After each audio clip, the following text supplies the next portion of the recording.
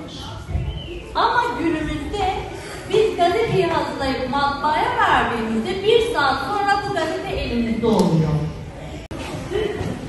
Şimdi ileride siz artık büyüyüp gazeteci olacak yaşa geldiğiniz zaman ne olacak biliyor musunuz?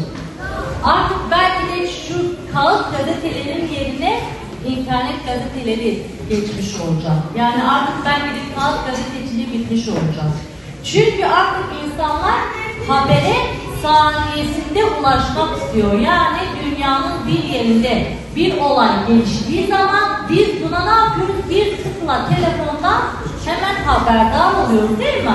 Türkan, şimdi Hatice Türkan Hanımız bizim için özel olarak buraya geldi. Sizlerin de sorularını cevapladı. Bundan dolayı biz de okul adına, okul müdürü olarak kendisine teşekkür ediyoruz.